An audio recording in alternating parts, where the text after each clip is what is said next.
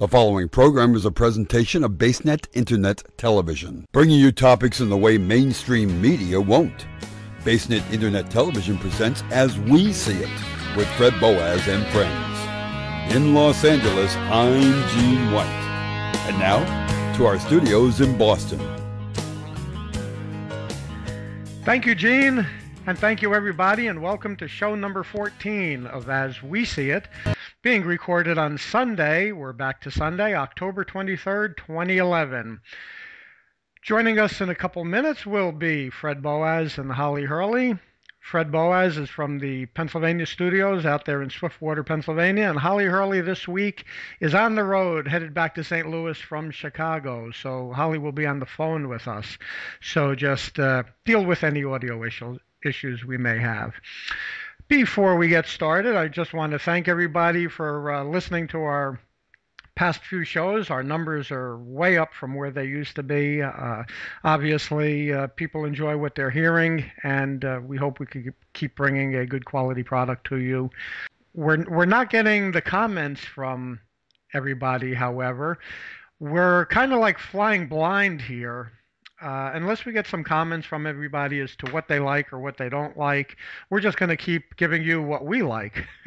So please send us an email at info@basenetintermedia.com with your suggestions or show topics. If your topic is used, you will also be named executive producer of the show on which your topic is used. Also, you can follow us on social media. On Facebook, we're at BaseNet. On Twitter, we are at BaseNet TV. So give us your input and let us know what topics you'd like us to discuss or what you like or don't like about the show, and we could tweak it just for you. So without any further ado, from Pennsylvania, I turn it over to Fred Boaz, and somewhere in between Chicago and St. Louis, we have Holly Hurley.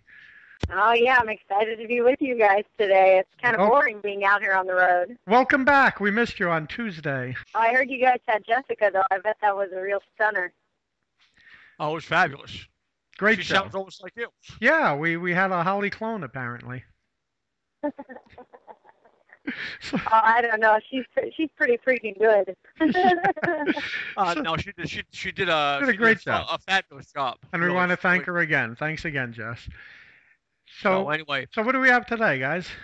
Well, apparently during the week we had some animals killed out in I think it was in Ohio. Ohio, yeah. And apparently somebody released some zoo animals out into the public lands. Anyway, Holly, you got more on that than I do. Yeah, apparently it was pretty devastating. A zookeeper let loose just all the animals in the whole zoo and then proceeded to kill himself, and apparently a number of the animals were killed in the process. They called in Jack Hanna to try to come and get the animals put back in their cages, and they only successfully saved 6 of the animals.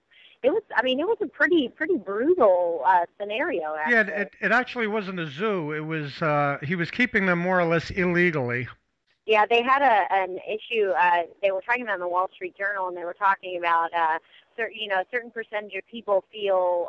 Obviously, it's not okay to keep these animals as pets, which is one of the things that Hannah has advocated against in his career. But then on top of that, some people were up in arms about the animals being shot, which I think is devastating that all these animals were killed. It's not their fault they were being kept illegally.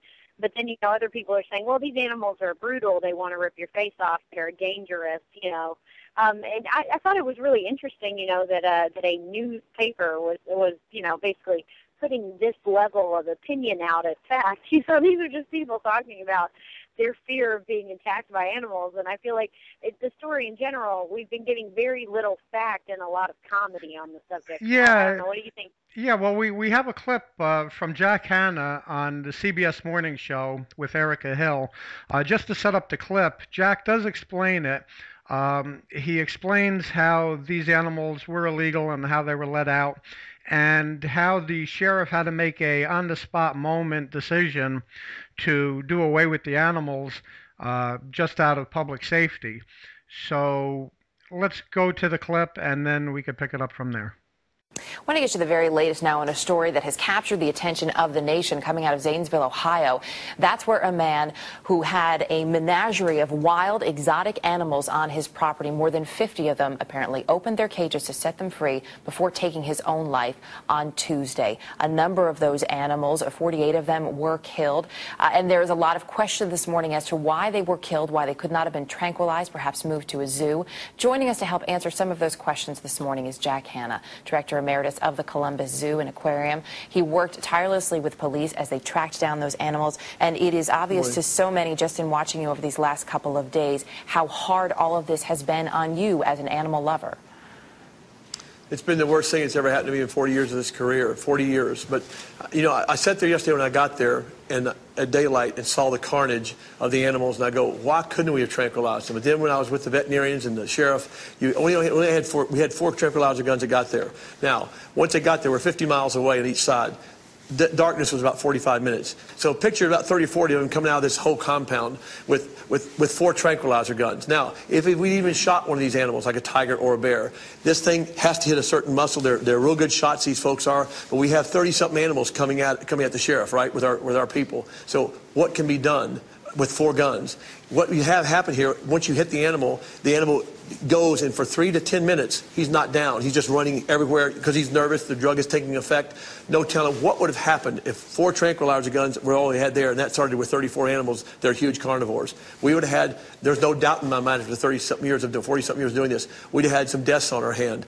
Therefore, he had to make the critical decision. Every time I look at it, I know why people around the world are contacting me, around England, Australia, all over, are very upset with over this whole thing, the sheriff doing this. He had no choice. We would have had major loss of human life in Zanesville, Ohio yesterday, during the nighttime, especially yesterday morning when the sun came up. The governor now is passing laws immediately. There'll be no more animal auctions in the state of Ohio with exotic animals. Within 6 months of that, we're going to go out here, the people like we saw last night, and those folks better expect to knock on their door. And if they're not up to standards, which are going to be great standards, because I'm going to have something to do with setting those standards, those animals will be taken immediately and taken to the wilds, where we're going to spend several hundreds of thousands of dollars building a repository there for these animals to have a home in a decent way. Okay, so as you see in the clip there, Holly and Fred, you know, Jack explained about how, you know, these law enforcement officers were just outnumbered by the amount of wild animals that could have potentially attacked them or the public, and they only had the four tranquilizer guns. So there you go. I mean, people have to remember that these are wild animals. I mean, these are lions, tigers, bears, and, you know, they're not. You know, they're not your average. They're not going to react like your average house cat or your dog. I mean, they are wild, and if they get into a situation where they're trapped, they're going to attack. And like Jack says in the clip, it can take up to 20 minutes for one of these tranquilizers to take effect, and by that time you have 4 or 5 people dead. And unfortunately, with the amount of equipment there, the police, the law enforcement people had no choice. And you know, I mean. But I mean, going from what happened, I mean, we get people out there that are making death threats against Jack Hanna for what he did, which of course has been that's crazy. And as we see now crazy. from this clip, you know, he's not for the fact that the animals had to be killed, but under the circumstances, he's certainly good with it. As he said in his clip, he said that he obviously this had to be done because human life is more important than any one of these animals. And here's somebody that's director emeritus of the Columbus Zoo, who's got 40-something years experience in this business, who says that, you know, human life is more important than any of these animals. But an important fact he said that tracking the large number of animals to a densely wooded area in neighborhoods with the hope of the dart taking direct hit is not a safe option, and that's what they have to do. But again, you know, we're not going to reiterate what he said in the clip, but it takes anywhere from 3 to 10 minutes for the animal to go to sleep after you hit him with the dart as well. So you know, go ahead, Holly. Well, and under a preventative standpoint, that's why these laws that they're putting into place are so important, because if you're at a zoo or you're in a zoo environment, you know, people who work, you know, my husband worked at a wildlife refuge, and, you know, people who work with animals on a regular basis are prepared for these kinds of emergencies. In these situations, they have the right equipment to handle these things. If you have these animals in your backyard and you set them loose, the police were, as they mentioned, were not properly equipped for this because this was not supposed to happen in this area. This was not legal in this area. Even your animal control agencies that are equipped, they're equipped. Look in Florida when a crocodile or alligator, whichever the heck it is, I always get the two mixed up. Let's call it an alligator just for conversation's sake. When an alligator crawls into your backyard in Florida, the authorities do have the nets or those harnesses that go around their necks and everything, and they could capture the alligator. That's one alligator. We're not talking 40 or 50 lions, tigers, black bears. So these guys were just outnumbered. They had to do what they had to do. Oh, yeah. Well, and actually, my husband was just telling me that the reason that this happened is actually the governor had put in an emergency stop for a law that was supposed to go into place to make this illegal. That's why they're now pushing it through, is because of this incident. Because it was actually legal for this guy to be doing this, and the reason these things have to be made illegal is for things like what you were talking about, as well as a situation like this one. There is a certain point at which you have to regulate these things to keep them from happening. Okay, most states have laws like that as it is anyway. Because I mean, on Pennsylvania, we get bears and we get deer, and we do get bobcats and stuff in western New Jersey and eastern Pennsylvania, and you have to call animal control, and even they may not be prepared, but the police will, the state police and local, they will dispatch them without prejudice. I mean, it's not something that they're prepared to handle. No, I agree. I mean, while we're talking about dead animals, I understand that a pretty important public figure ended up in a butcher shop this week. the number one dead animal. Who's that? Yeah, dead animal number one, Muammar Gaddafi, ended up this week. He was killed this week, and I'm actually curious about what you guys have read. About this. All different sides of the point. I was reading up on it again this morning. I guess apparently we still don't know if it's quote unquote almost like friendly fire, whether it was his own people. There's so many disputed explanations as to how it went down. The verbal explanations don't match up against any of those cell phone videos are out there. For instance, this morning I was reading that they're still sticking by the theory that he crawled out of that sewer pipe and that he was attacked by this mob and that he was seriously injured at that point, possibly even shot.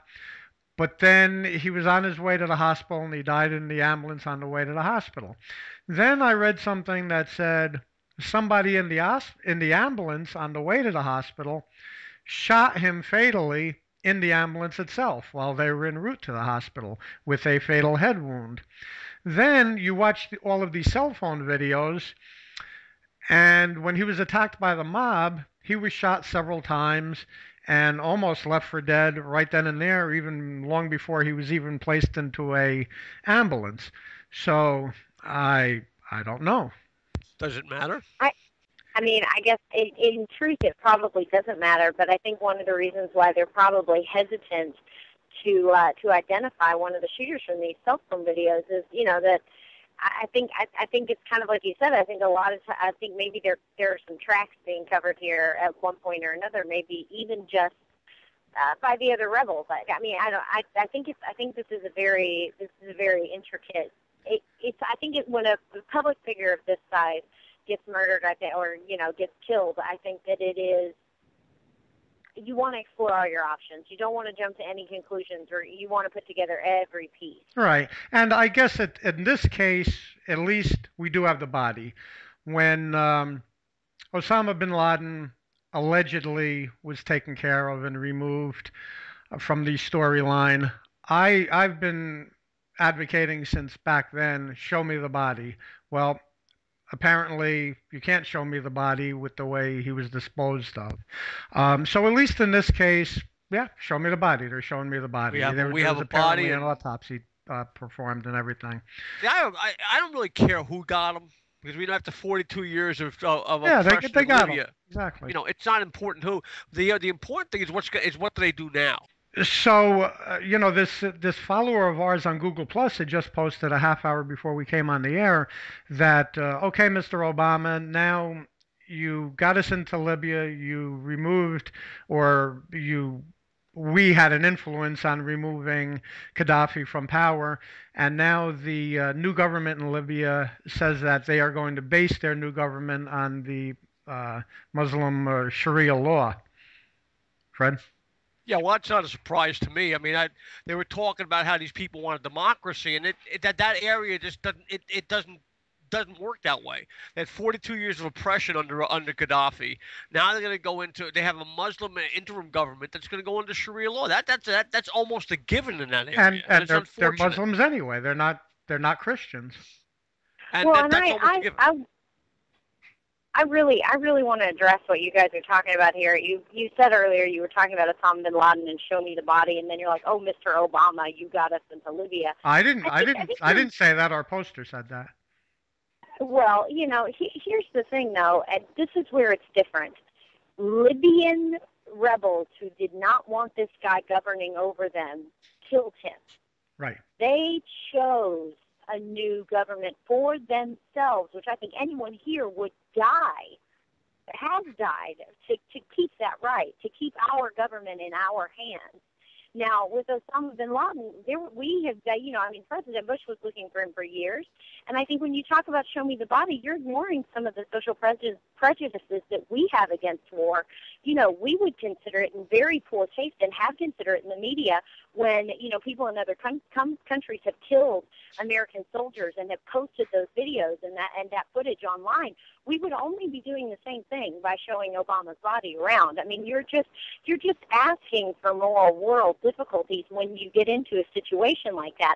I understand that people want to see the bodies and all this sort of stuff, but I also really support not putting that sort of stuff out into the world media because it makes us the bad guys. It further villainizes us in the eyes of the rest of the world, and it's a smart move not to do it. Okay, that's with that's fine. Gaddafi, That's his own people killed him. In all fairness, that's their right as his people. right. No, that's just my personal opinion. That is not the opinion of the show, this company, or anything else. I just have a certain amount of distrust of our government to where when somebody is taken out overseas like that by our special forces in the middle of the night, and then within a couple of hours, the body is buried at sea, and the government refuses to show photographs that the government insists that they have. I'm entitled to a certain amount of distrust of the government and not believe that Osama bin Laden is even dead. Prove it to me. The government has not proven it to me. Just because the United States government, and I'm not, saying I'm against our government by any way, shape, or means. I'm just speaking my words, as a free citizen here. The government has not proved to me that we indeed got Osama bin Laden. Show me some kind of facts. Don't just tell me. Words are words. The idea, like Holly said, though, these people have a right to choose whatever government they want, and what we think doesn't really matter. It's just that I don't know why people be so surprised about them wanting a Muslim government under Sharia law. That's the way it is over there. Right. That's what I said earlier. They're not Christians. They're Muslims. And the thing is that the one thing that did get me is I read an article that Hamid Karzai, the leader of Afghanistan, made a statement that if the United States were to go to war with Pakistan, he's going to back Pakistan. That he would go on their side, which, it doesn't surprise me either. After all we did for Afghanistan. Yeah, right.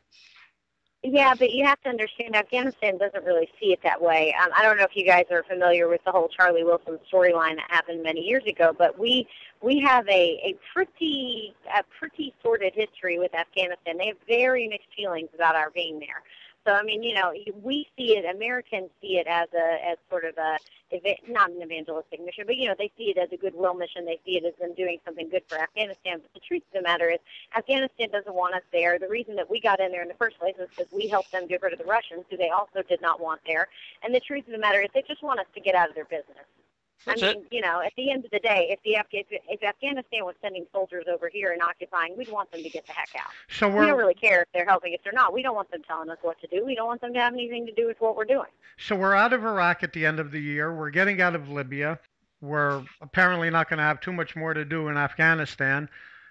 What is next? Is Iran next? Is everybody's been saying for quite a while, or take all that money Pakistan? and all the troops and put them on the borders. Yeah, I'm with you, Fred. I'm like, bring them home, bring the boys home. Mm-hmm. I support my friends in the military, man. Bring them home. Yeah. Put them on the borders like every other country in the world does. Let soldiers guard our borders. Mm-hmm. Instead of that electrified fence of canes. Well, I mean, if you go anywhere in Europe and you travel between, and you can travel easily between, say, France and Switzerland and Italy, you drive through the border, the gate comes down, and there's a soldier an armed soldier standing there, says, "Mass, please see your passport." You show me your passport and let you through. It's not a big deal. Right. And just like Canada. You know, so it's not a big deal. And we're one of the few countries in the world that does not have a national uniform police force like the RCMP, right, or in Mexico the Federale. Not that I'm comparing us to Mexico or Canada, but we don't have a federal police force that would be doing that kind of job. So that's the military up there. Well, listen, I mean, I don't know if I'm for, all of that stuff, but the truth of the matter is, at the end of the day, we got a financial crisis here, and all over the world. Bring them home and save some money. I mean, we're spending billions keeping our soldiers abroad, trying to keep peace in areas that don't want us there. So let's get the heck out and just take the money home, man. Take the money and run. You were talking about cutting spending in the government. This is a great way to do it. Exactly. All right, so moving along, what's new on the, where are we headed next, to the Michael Jackson front? Yeah. This will be a quick one, but I watched this guy on TV. The prosecution pulled in this anesthesiologist who showed the whole setup, and apparently it was very damaging in court. They eventually sent the jury out and had him forget about some of the stuff that he said. And apparently he did a really compelling presentation, and then he leaves the courtroom, and apparently in writing to some major news organization called Michael Jackson's anesthesiologist a scumbag. And who was this witness? He was an expert witness. I can't remember what his name was, but he was a anesthesiologist that was called in by the prosecution. And I mean, you can actually watch the YouTube footage. Almost every major news network covered this, of him going over what he thinks killed Michael Jackson, which was he was left on the strip of this medication for hours. And you can see Michael Jackson's doctor actually getting visibly upset in court, which of course, all the news outlets are saying, oh, it's the first time he showed any emotion. But then this guy who, is hired, a professional witness for the prosecution, being paid, walks out of court and says to a news reporter, oh, this guy's a scumbag. You don't do that. Exactly. You know how much those people get paid? It's a waste of money. I mean, but you just don't do that. I mean, right there. I mean, and not that it has anything to do with his testimony, but I mean that kind of stuff. I mean, you just need to tell people like him to shut up. I mean, you don't pay a guy his opinion doesn't count. His opinion doesn't matter. Whether the guy's a scumbag or not, doesn't matter. Wow. No, I agree. I just thought that. I mean, it's like the whole Michael Jackson thing. God bless him. His life has been a media circus, and now even in his death, it's still a media circus. Yeah. And I read something about the judge had a gag order out against the guy too. That they had a judge order a gag, and this guy violated the gag order. Yep. So he should spend some time in jail. So he should spend some time in jail. Sure. Oh yeah. What else do you have? Well, we had a nice. I didn't really follow it all that well because I'm not watching the World Series this year because the Mets aren't in it. But I'm glad to see that Texas and St. Louis are playing each other this year. Yep. So I should be following it. St. Louis is what now, Holly? Up 2-1, correct? They are. They're up 2-1, and I actually stopped watching last night after about the sixth inning because it was just home run palooza. All of the pitchers were wearing completely through. Everybody was scared because everybody just kept knocking them over the fence. It was a huge high-scoring game. I mean, St. Louis ended up winning with over 2 times the runs of Texas. And I mean, it was nuts. I've never seen so much bad fielding from both sides. I felt like I was watching like the Little League, not even like the Little League World Series, just like a Little League game in my hometown. Yeah, absolutely, and we have a clip here. Pujols of the Cardinals tied a record for hitting 3 home runs in the game last night, and it was 3 consecutive home runs, 3 times at bat, 3 home runs. Here's a little clip from Fox. That is hammered into left. That ball is absolutely murdered. Crushed by about it. The Cardinal fans know him. field. Back at the track. He's got another. And more respect. 4 hits, 2 home runs. And he hits me. And here goes one in the left. How about 3 on the night in a row? Watching Pujols bat last night, I've got to say, was the real highlight. I mean, well, you know, the thing about a game that is fielded so poorly like this one is it is such a high-scoring game, and every minute is just huge. But I got to say, you know, there's been a lot of talk about steroids in Major League Baseball. But in the case of Pujols, I could almost understand it. I'm not saying that he is, but if you were, because with a name like that, I mean, don't you start shooting up at like 12 just to protect yourself? Yeah, exactly. Yeah, I mean, Yeah. you know, who knows? But apparently there was from what I understand, we had an earthquake in Turkey yesterday. Yeah, pretty big apparently, right? Yeah, I think 85 people were killed. Oh, okay. That'll take care of that one. But there's things are happening all over the world. Well, we also had one earlier this week up in the Silicon Valley, Berkeley, California, where Jessica Moskowitz is, and it was a day or two after she joined us on our Tuesday show of As We See It, and she gave us some reports online from there. She used some pretty colorful language with the first one came through. The first one turned out to be a 3.9. It was downgraded to. It was supposed to be a 4.2. They downgraded to a 3.9. Oh, it didn't quite make it? Yeah, she used some relatively colorful language to describe that. She's still a wimp. I like to break her chops about this East Coast New Yorker being out in California. And 3.9 is a roller. She freaked out with that. And then the second one came in an hour or two later, which was a 4.2. And I guess she's getting used to it because she said, okay, well, we just had another one. but it didn't seem to bother her as much as the first. Yeah. But ironically, that was centered 30 miles from Berkeley, where she's at. Also, wow. on Saturday, there was a bridge collapse in India. And it's in the India's tea-producing region of Darjeeling, and left 34 people dead. Another 102 people injured. And, you know, it's a disaster. It's happening all over the world. And unfortunately, places like India, they don't have the resources to rebuild this stuff. So hopefully we can get, you know, maybe for the smart, they'll ask us, we'll go in and rebuild a bridge for them, which would be nice.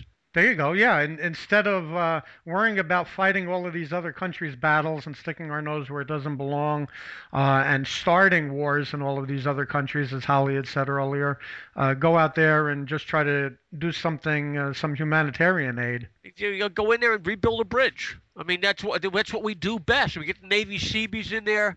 I mean, I remember that when they were talking about the earthquake or the tsunami that hit Haiti a couple of months back, and they had closed out the airport. The easiest thing to do is we go in, shut the country down, rebuild the airport, get supplies in there. That's what we do best. I mean, the Seabees can build anything on anything. Sure. If we're going to spend trillions of dollars, why spend the trillions of dollars on war? Spend some of it on this. Yeah, well, especially in this time. You know, I feel like the world is becoming so global. I think it's really time that as countries we start embracing that. We start to realize we're in this together whether we like it or not. And so what else do you have there, Holly? You know, we'll cut this short. We'll be a little quicker than normal since you're on the road and you're calling in by phone. But what else do you have? You have anything else on your agenda, or are we moving on? Well, I noticed, you know, that we talked a little bit the first and second time I was on about Herman Cain and about the Republican candidate the running that's going on right now. And I know Mitt Romney is still holding down that top spot and seems pretty confident that he's going to beat Herman Cain out. Yeah. But we talked about the 999 program, and we actually did some research on that this week, and it ends up it's not actually probably the most effective plan out. Mm-hmm. It looks like it would increase what the lowest class is paying by probably about 3 times what they're paying now, and the middle class by about 2 times, and it would only bring the top 1%, the much talked about top 1%, down by something like a very small fraction of a percentage over what they're less than what they're paying right now. So it would actually bring their taxes down by a small amount, and then those of us who are jobless right now and hunting and having a hard time, those people are going to be paying 3 times what they're paying. Exactly. So maybe not the most effective plan.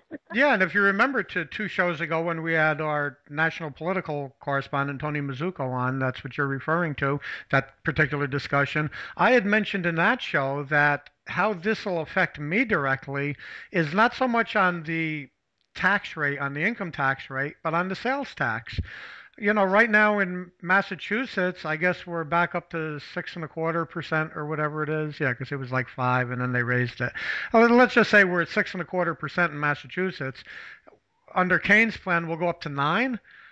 So now all of a sudden I'm going to pay 9 cents on the dollar as opposed to 6 cents on the dollar. So that's what's going to hurt me the most. Yeah, I mean, that's a huge change. And, we always talk about, because I was in Massachusetts for a while there, we always talk about how, they really are Massachusetts voters are very cognizant of where their tax dollars go and just very aware of these sort of situations. And I got to feel like some of the smarter states in the union are not going to really allow this sort of thing to No, go because through. there are a handful of states that don't have income tax, state income tax. Florida, I believe Texas, your old state, Nevada. There's at least 3 or 4 states that don't have a state income tax, so it's going to affect them. Then you have a handful of states that either don't have a state sales tax or they have a very low state sales tax, so it's certainly going to affect them. So sure, how are those states going to jump on the bandwagon? You also have to understand that there's also states like New Jersey where a lot of New Yorkers at 8% shop in New Jersey at 7%. At 7%. And go to the tax reduced zones where they're 3%, or they come here to Pennsylvania where it's 6%. And if it's a national sales tax of 9%, it's going to affect those businesses as well. But like Tony did say, Herman Cain's not even sure if it's going to work or if it's a viable plan, but it is different and it is something that people are looking into. Right. I got my own opinions on sales tax, but it's it's an idea that it's out there that people are looking at, and you have to see what happens. It's an alternative. Something, as Holly led into this, the economy is where it's at. We need to do something. Okay, so we really should look at all alternatives. Okay, I'm kind of shooting down the Kane 999 plan, but okay, it's not that I haven't looked at it, and if somebody could tweak that plan a little bit to make it a little bit more viable, all right, I'm game to look at it again. Change the numbers, maybe make a 949 plan or something like that. The idea of what he's doing, the idea though is good. Sure. Well, the Wall Street Journal yesterday had a top 1% story that was, honestly, I got to say, I found it a bit ridiculous. The cover was this woman standing in her unfinished 900,000 square foot, 90,000 square foot house, and she said, since the top 1% have been hit so hard by this economic depression, I can't finish my 90,000 square foot house. Wow. To which you reply, oh, yeah, I feel so bad for you. I feel so bad for you, yeah. 90,000 square feet. Let's see. 90,000 square feet. Yeah. Unbelievable. I feel for her. Oh, yeah, and, I'm talking about this with my father-in-law, and one of the things he said is, listen, I hear one side saying, let's increase taxes on the top 1%. And he said, listen, I'd be more than happy to pay more money if I could be convinced that our government will actually do the cutting and spending in the places that they need to do it and not in places like education that we need money. He said, if I'm going to see that money back, if you guys are going to put it into the future of my children, my grandchildren, the roads, things that I think are important for America's future, I'll be happy to pay more money, but you guys have to show me a plan that convinces me that you're going to utilize every cent of this properly. You got it. And they're not doing that. I mean, they're paying people, Social Security, disability for things that can be taken care of for a lot less money than they're paying out every month. And I'm not saying that disability isn't important, but I know a guy who's getting $683 a month from Social Security because he's dyslexic, where in New Jersey he can be taught how to read for free.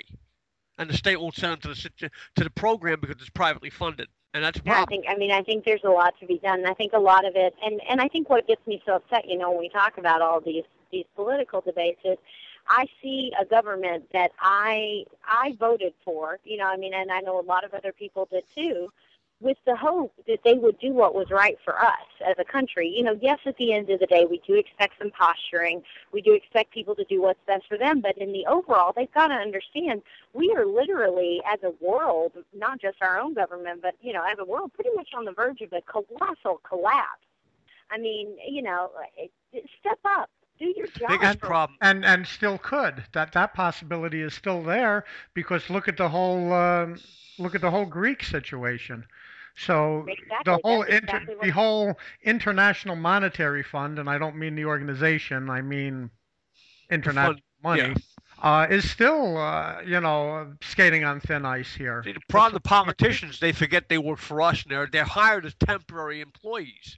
And that's what they think they're there forever. They think that they can tell us. And we, you know, people forget we are the boss. We're the ones that control what goes on. We just have to sit there and tell our legislators, this is what we want you to do. If you don't do it, well, we're gonna say it with votes, and we're gonna vote you out of office. Because that's all. That's really all they're concerned about is votes. Yep. So. Okay. 100%, and I think it's become a problem, definitely. Okay, so I guess we've pretty much covered everything we need to. Starting next week, we're going to insert a new little segment to this show called Holly and the Lobster Tales. We're going to sort of bring back Holly and the Lobster together, our old show. Larry the Lobster has come up with an idea where he wants to come up with little Cliffy Clavin type things, little known facts that people might not be aware of, and hence the Lobster Tales, as in Tales. So we'll be bringing back Holly and the Lobster Tales for a little known fact segment every week, hopefully starting next week. And other than that, look for Viewpoint coming up shortly, our new political show, which I think is going to be a really exciting and interesting show. And we could kind of get off of politics then in this show and go back into just our general type discussions and move all of this political talk over to Viewpoint. And that's about all I have. So I guess next Sunday, Holly will more than likely be back in her St. Louis studios. Next Sunday, I may or may not be calling you guys from Portland, so we'll see how that goes. Okay, then maybe we'll be getting a call from Portland next week. What are we going to do about Portland? Yeah, why not? Hey. Okay, so that's different. So maybe anyway, you'll find something interesting to report on from there.